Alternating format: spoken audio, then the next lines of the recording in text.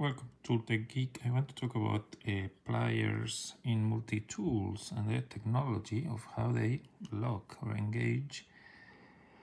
In some Letterman products, we have the a bit of a helical cut here and a spring that's split into two parts. So this spring is split. What does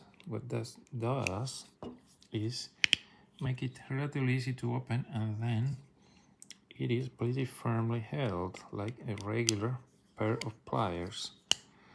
That does not happen in a lot of the cheap multi-tools.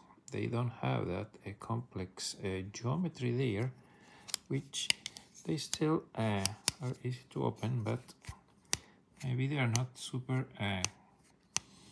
firm in this connection here.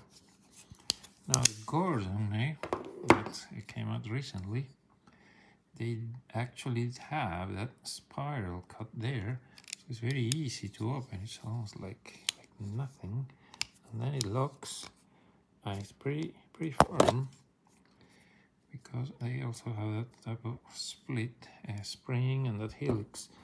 I don't know exactly all the details of how it works, but it takes probably more work to make and cost, but it really makes for a better experience because then it's easy to use and yet pretty firm when it is opened up.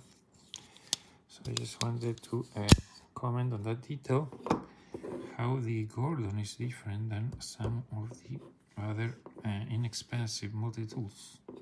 Is this a big deal? I don't know. Are there other clones that also have that technology? Do you know of any?